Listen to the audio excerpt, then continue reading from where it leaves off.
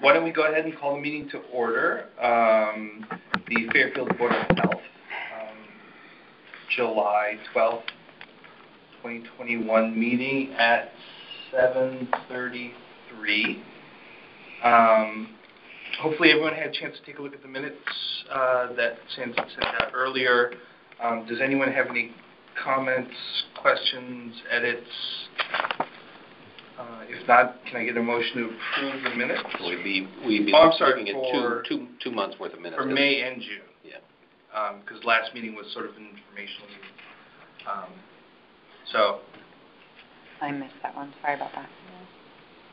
Did you miss? Sorry, I did. We had a board event meeting. That's okay.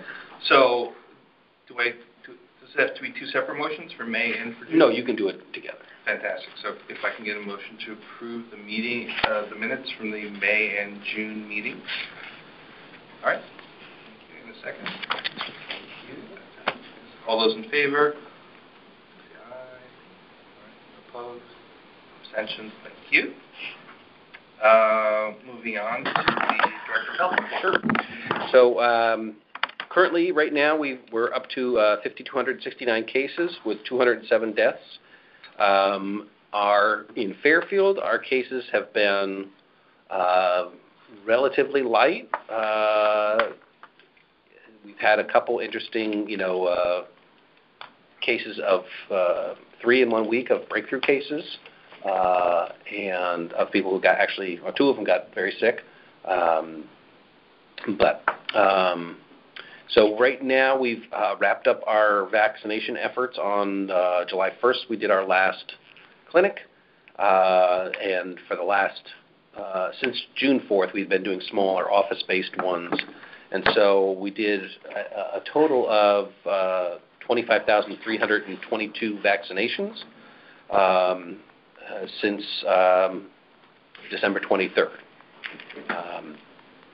So today we had some CDC updates, and today and on Friday we had some CDC updates on how it's going, sort of the national perspective. They're sort of indicating that cases are, 7-day, week-over-week average. They saw about a 30% increase from 7 days ago in cases. They saw it's a 50% increase in cases over June 20th. And a 15% increase in hospitalizations in the last 7 days. So they're saying that, essentially alluding to that the Delta variant is here in the United States and it's having an impact. This impact is being felt predominantly in areas with lower vaccination rates, and so that's we're pretty good in that regard. I'll go into some of our vaccination rates for the town on a whole, and this is updated it's 7/7 data, but it's updated last Friday. The town of Fairfield has 62% that are fully vaccinated and 67% that have initiated vaccination. So that's using as the denominator the full population. If you take out the 9,600 that are under 12, it really gets our number up to 74%. And that's the number, like when you see the states say, hey, we're in the 70s for both of our, for our age groups. That's really what they're looking at, is that number where they're sort of taking out those who aren't eligible yet. If you look at different age groups, you have the breakdown of age groups.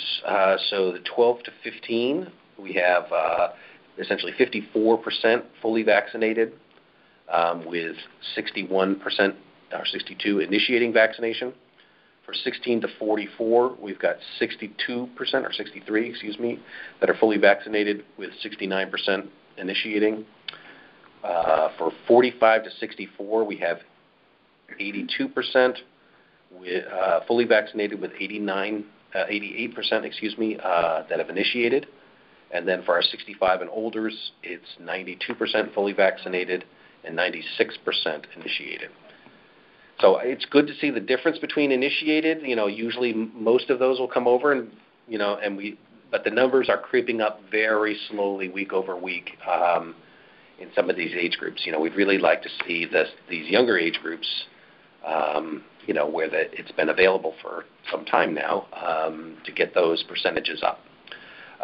So we're working at some social media advertising and trying to generate interest in, if with the concept of if your plan is to, get them vaccinated before school and you're waiting for that, you're trying to want to go on vacation and have your kid maybe be sick for a day or two, and you don't, but to say now's the time to start it. I feel like it's plateaued because the people that wanted to get the vaccine have initiated, Yeah. and those that have not are not planning to because they're doubtful or fearful or need more education. So I think that we need to target them to convince them. Because that's what I'm finding at work a lot, doing a lot of no's, and they're really Adamant about it. adamant no's. Yep. Yeah, I was going to say that I think that just comes down to the whole risk-benefit, analysis, where some people are just looking at, okay,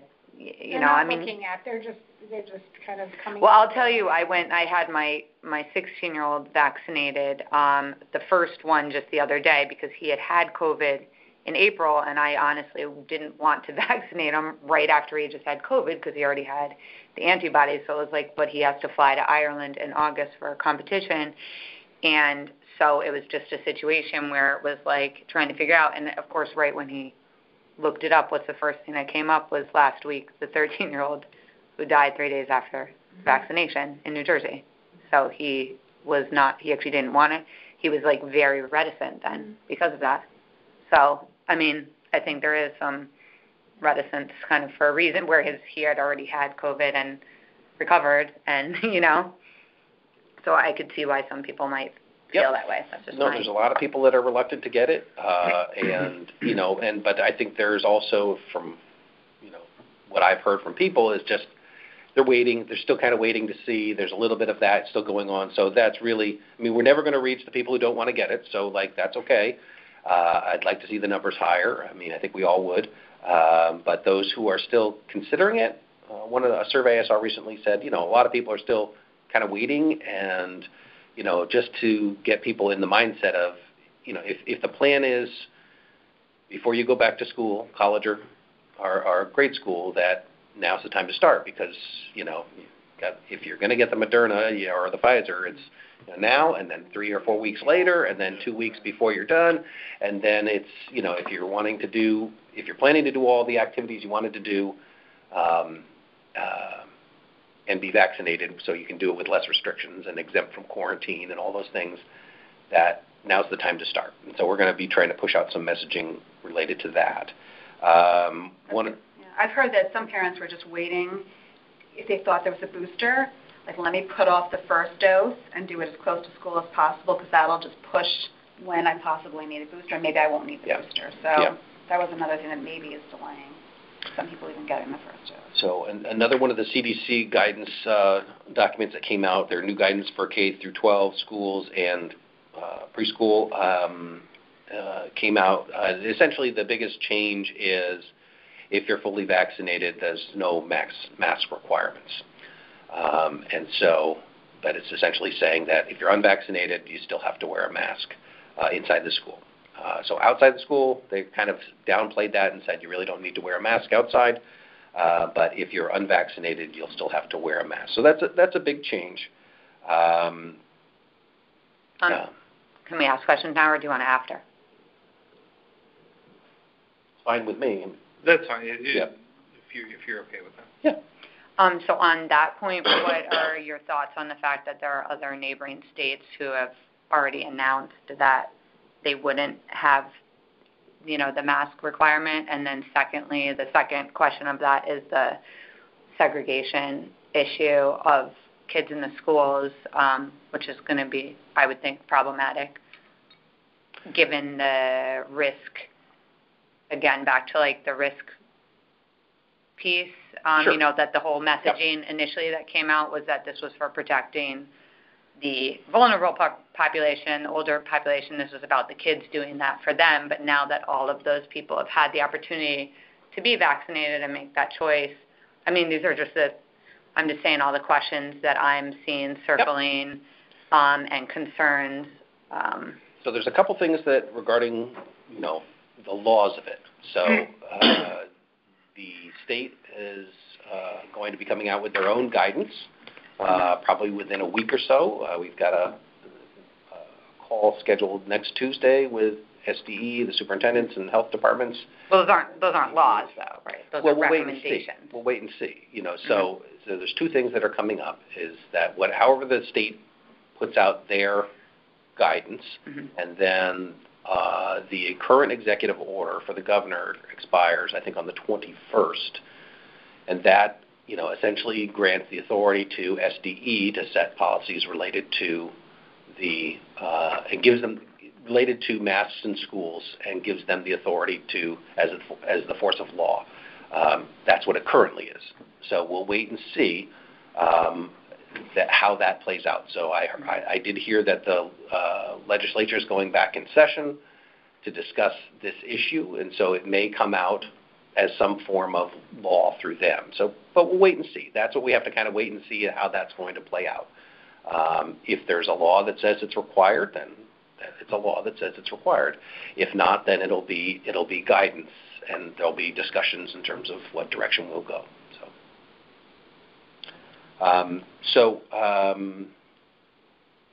Just following up, we talked about the vaccinated percentages. I did want to follow up on, I didn't mention that some of the increases. They also saw the test positivity, detailed test positivity going up about 8% in 7 different jurisdictions. Now, they didn't explain exactly what they meant with jurisdictions. I'm sort of wondering if they mean states or large municipal areas.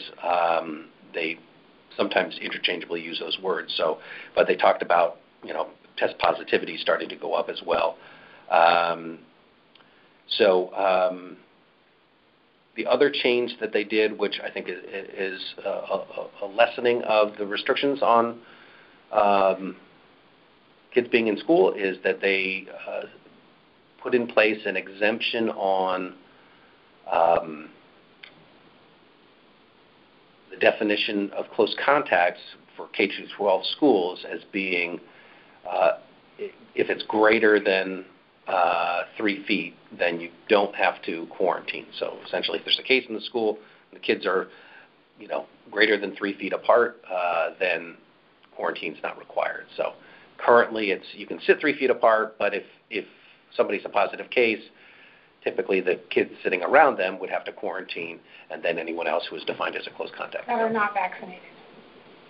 If they're not vaccinated, yeah. So anybody who's vaccinated in the schools is exempt from quarantine. Yep. So that's a big change. So that'll help with, keeping kids in school, and that'll help with contact tracing, and it'll, I think it's a good step forward. So moving on from some of the COVID-related issues. Can I ask just one more question? Sure. But still masks on buses, though, correct? Public transportation? For now, but For school buses, too, waiting. for now until July 20th, and then we'll find out afterwards. Yeah, I mean, so, the general guidance, we're waiting, whether there's the CDC one coming out, Yeah. and there'll be the state one, and then there's the July 20th decision, and that'll determine, essentially how we move forward. So we've been, health department's getting back involved in the fill use issues, so we're moving forward with that. We've had a couple meetings about that in the past month. We're moving forward with several remediations. Some are underway, some are actually completed, and some are scheduled to start soon. So we're really, of the 7 sites that we are going to do an extensive remediation, we're completed a couple of them. Lake Mohegan is done, Southport Beach is done, other than backfilling with clean material, but everything was done there. There's a couple others that we're working on. Osborne Hill School, all the material's been removed, and I haven't been by to see if they backfilled it yet, but all they have to do is put in clean material now. And then we have got a couple other projects that are just about to start with their remediation. So it's a good thing moving forward with that. We did participate in a regional hot wash for COVID with our Region 1 partners. This part of Connecticut, Greenwich to Stratford, and as high as sort of eastern area. So just to sort of come up with what can we do better next time, if there's another wave. So that'll come out, the comments of that will come out in an after-action report that we'll take back and use it to improve our plans. We continue to work on our grants.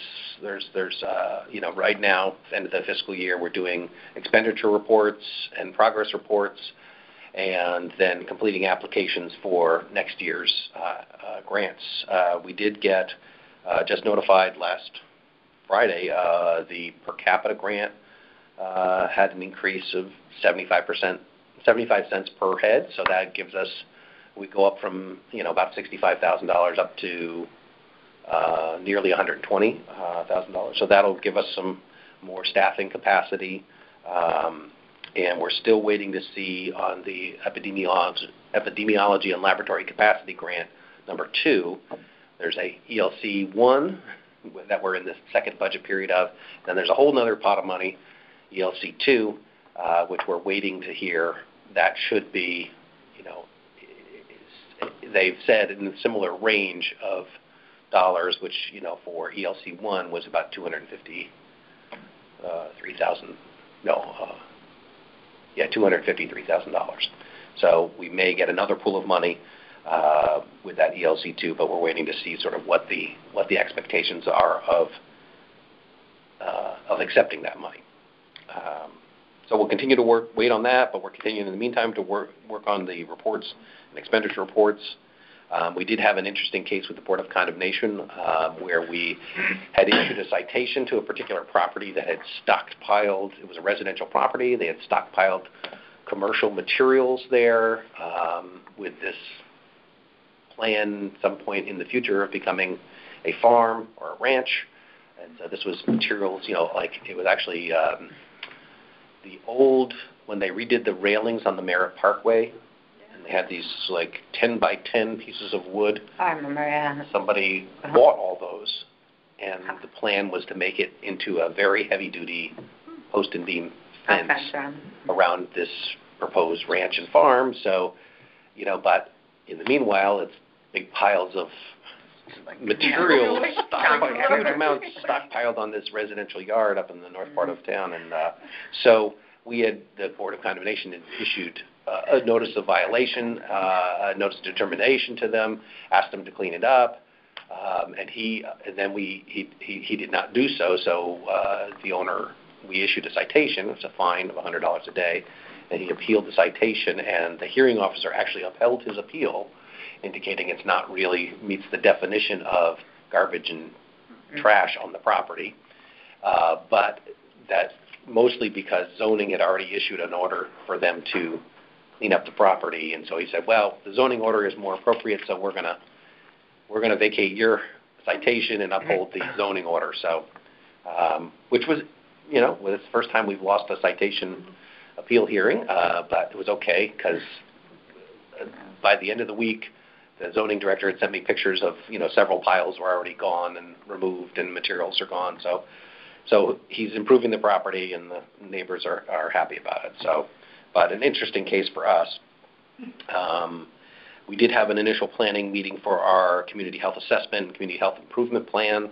Once again, we'll be working with our what's called Health Improvement Alliance, which is all the local hospitals, healthcare facilities, health departments work together to fund this assessment of the community health assessment, and we'll utilize a company called Data Haven out of New Haven that does statewide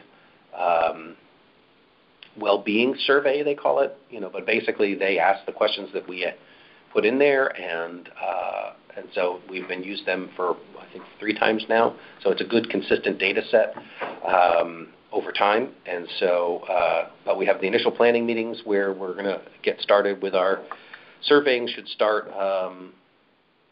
this fall, actually. So we'll get going on that, and that'll lead to, that feeds back into our strategic plan, and, as once we finish that, it'll still be about really another at least a year before we get the final part of that, where we'll develop a health improvement plan, and those priorities will work its way back into our strategic plan. And then we did have some beach closures, or we currently have some closures this weekend due to the rainfall on Thursday night and Friday. We got over 5 inches of rain in Fairfield, and so we had to close the coastal beaches for the entire weekend, Friday, Saturday, and Sunday. And then we're keeping the lake closed for an additional 3 days or 2 days right now, but we're actually we had samples taken today, so we'll get results tomorrow. We're fairly confident the coastal beaches recover quicker because of the tidal action, but the lake we're really unclear because you just never know. We had 8 inches of rain in one time period, and that led to about a week closure. But that was over, a different period of time. This was, this is all within 20 hours, and so those kind of inundation events, it's really somewhat unpredictable on how it's going to impact. So we'll wait and see what our results are tomorrow. If they're elevated, we'll just keep the lake closed, and we'll resample on Wednesday. And yeah. What's the signage look like at the beach when it's closed? On the back of the lifeguard chairs, there's signs. There's a lot of comments on Mom of Fairfield. It was like complain fest. I'm like, well, sign up to the health department. I didn't know what to Yeah. There was just a lot of Made me laugh because it was Anthony's wedding. And everybody's tagging him. I'm like, can you not tag him on the days? Yeah. So Classic. it's over the years we've tried lots of things, but it's the beach signs on the back of the lifeguard chairs fold down, every single one, and that's what and it says today for no swimming. For health department. How about clamming? I saw people clamming after the. Oh. Yeah, after the Is it the weekend? Add a little Usually extra flavor.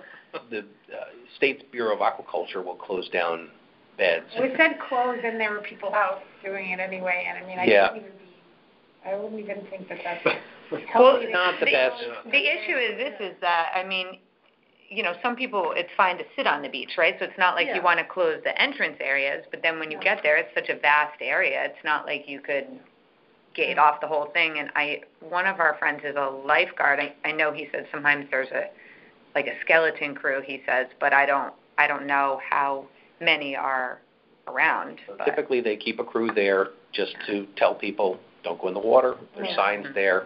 But we did have a conversation with the First Selectwoman's office. Mm-hmm. Apparently that made it up to there, and so talked about getting some additional lawn signs. How they have those small signs? Online. They have those small sandwich board signs and. Yep. So we're talked about getting some additional signage if that's what people want. Mm-hmm. The political type of yard signs typically people take them, or they blow away, and so. So we'll try some additional signage if that's what people want. You could see maybe as you get over the J1 or J2 if there was a sandwich board there or something. That's what they're but even just it should really just be at the entrance. Yeah. Swimming clothes. That's true. Yeah. That's that should take care of it. So especially for out of towners that drive here, they want to come to nice Fairfield Beach and they want to pay the money and then they realize it should be there before they even get in. Right. So, but yeah, it's unfortunate. None of us like closing down the beaches, but we're trying to, be safe and so prevent illnesses and but yeah, to close down for an entire week. Yeah. So, but that is my report. Great, thank you. Anyone have any additional questions for me? Okay, if not, Jill? Sure. Pretty quiet month now that school has started, but last week the summer school started up and we're at 5 different locations and pretty smooth running. They have the 3 extended school year special ed programs and then 2 of the other programs, the boost programs for elementary and secondary schools. And they're kind of, I guess they're similar to the early literacy programs of the past, but it's beyond that curriculum. And very well attended. I was over at one of the schools this morning. It's very busy. They closed on Friday, though, on account of the weather as well. So, I'm happy to report there have been no cases of COVID in any of the schools. As a matter of fact, I don't think we've had a case under 18 in weeks. Absolutely. I mean, maybe even a month. Yeah. Sorry? We're knocking on wood.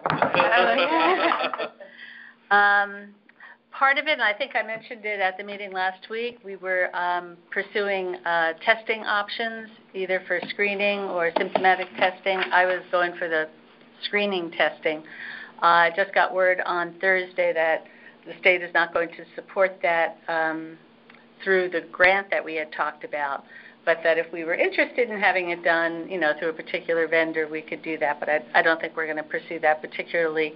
SANS had given me some information from the CDC, the recommendations as far as when we should be testing in the schools, and our numbers are so low that it would not be recommended at this point, so we have a hold on that.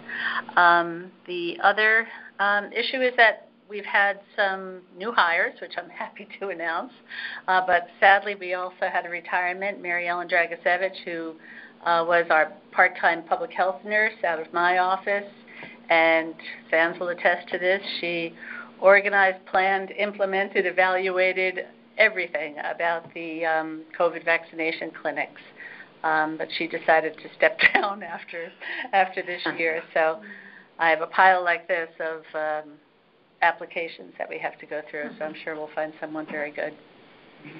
And that's really it. Really? Great. Any questions for Jill? Great. SANS, any communications?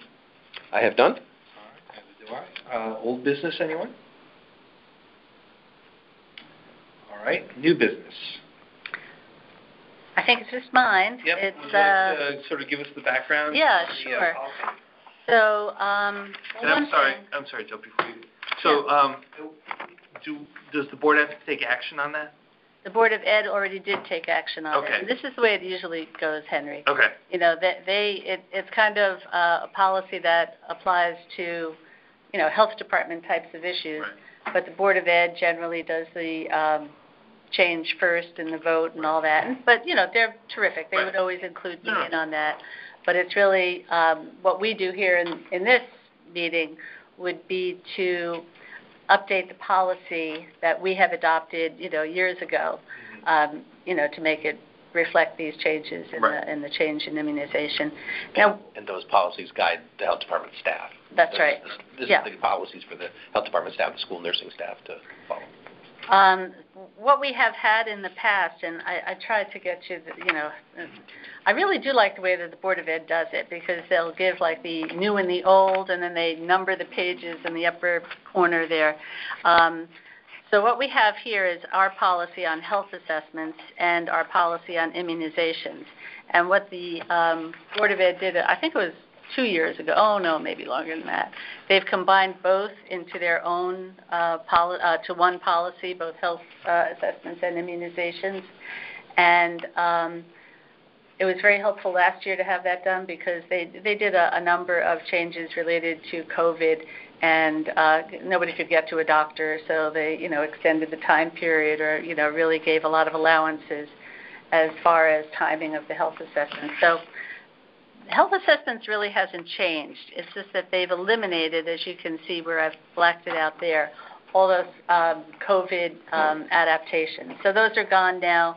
They were only in effect, I think, until June 30th of this year anyway, so those are just eliminated.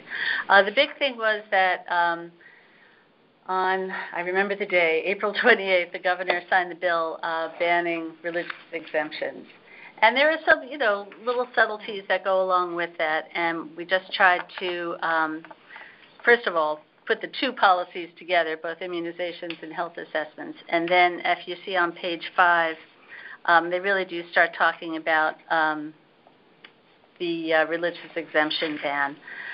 So there still is a religious exemption in effect. If you had one on record, and your child was a K student, registered for K for 21-22 as of April 28th, and if you had a valid religious exemption on file as of April 27th, those are still valid, and they will be valid for those children until they graduate, at the 12th grade. However, if you have a child going into kindergarten next year and you did not meet either one of those conditions, you didn't have it on record or you didn't have your child registered for K in 21-22, you're ineligible for the religious exemption. So that is one point. I mean, if we just get that point across, then I think you'll, understand the rest of it. It really does follow. Other kinds of changes that they brought into it was that prior to this, when children went into 7th grade, because they have to get their new 7th grade vaccines, they would need to submit another religious exemption. That's been eliminated. They no longer need to do that. The one that they have on record from whatever kindergarten or 3rd grade or 5th grade or whenever they find it, that will be valid for the rest of their time in school. Children who are in pre-K3 coming in September,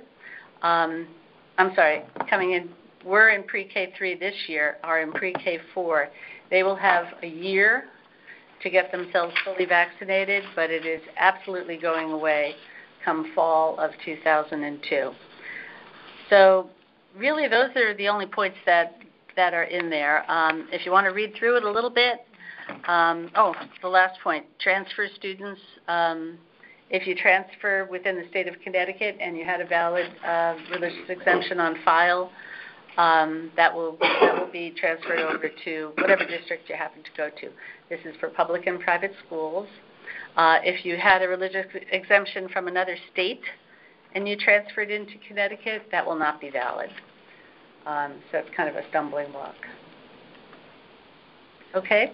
I have one question related to that, and this ties into you with Board of Ed stuff, is have you analyzed the numbers as far as what the expected enrollment was and maybe a slight change? Because I did read some statistics that just overall in the U.S. the public school enrollment has actually declined pretty significantly because of this issue?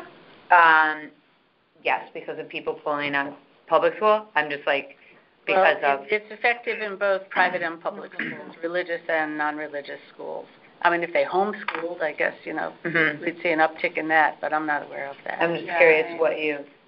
Not seeing, hearing a lot of people not registering for public school because of this. Yeah, I'm just curious. Well, I definitely know a lot of people who didn't, but... And they're homeschooling? Yeah, either homeschooling or there's some schools that announced in advance, that they wouldn't have masks or, you know what I mean? That's not allowed. Differentiation. That's against the law. Well, it's not a law, it's a recommendation. No, that's the law. No, not the, you're talking about the vaccination. No, I'm talking about the religious exemption. I'm sorry. Right, in that part, yeah. And I was just saying, for example, I know that with the masking, there are some things where people aren't going because they chose a school that already announced that they wouldn't have masking to differentiate between whether somebody is vaccinated or unvaccinated. You see what I mean? Not the religious exemption. Okay, no. But I'm just saying that I know there's some, I'll have to pull the statistic on it. I'm just curious because Fairfield would have had all of the, from when the consultants, McBroom and whatever. Well, a lot's changed with the demographic just with people moving in. Mm-hmm. I'm curious what the changes are and if there are changes. Kindergarten, we're still in the midst of, we take kindergarten registration until school, so it's really hard to know. Yeah, it's true. People usually wait until the last minute on that too, it seems. And there was a lot of talk about, people are leaving public school over the past year, and that really wasn't the case. We were seeing actually increases of kids coming in. Well, I think that was from the moves from New York City, but there were a lot of people. I mean, I know 20 families who left, to private. Okay, I'm just curious if it was analyzed, if there was a full data analysis on that. I think I ask this question every time this policy comes up, and my memory fails me every time, so I'm going to ask it anyway. Go ahead, Henry. So, for the TB, does it have to be a skin test? Do we not take IGRIS? For proof of, Do you not take, I'm sorry, what? the IGRIS, the, Oh, the interferon? yeah, the quantiferon? Oh, sure. I'm sorry, quantiferon, yeah, sure, we quantiferon? would take that. Okay, because the policy only refers to the skin test.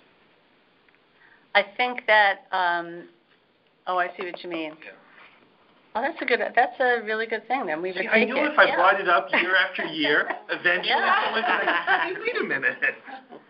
You got nowhere with Mary Jo and Joanne. Right, so I'm just like, okay, let's try this again. Yeah. Let me see. Just in case you didn't think I read it either, just. Yeah. So it talks about. All right, the second paragraph there. Any student determined to be at high risk shall receive a MAN2 tuberculin skin test. Mm-hmm. And the next. So that we could change that to, well, I mean, you could have a chest X-ray too. Yeah. So. Yeah. But I think the school I think the blue form requires the screening. The screening of some sort. Yeah, for teething. They need a risk assessment. Assessment, An yeah. assessment of their risk. Right, put it and if that they're way. high risk, then some sort of screening. Yeah. It was only indicated if there was a previously positive PPD. No, but people would go get them. I've had people go get a chest X-ray instead of going to get a blood test, and somebody writes the order for that. Wow. Yeah. All right. Certainly, if they're previously positive. Yeah. Right, if they're previously positive, that's the difference. So perhaps, just for consideration, the next iteration might include broadening the scope to include the serum screening For the quantiferon.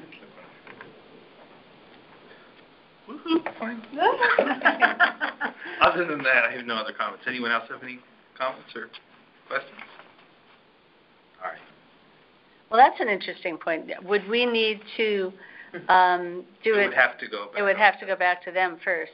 We just couldn't do it for our own. Right. Yeah. Making more work for everyone. Sorry, I can No, earn my pay It's here. important.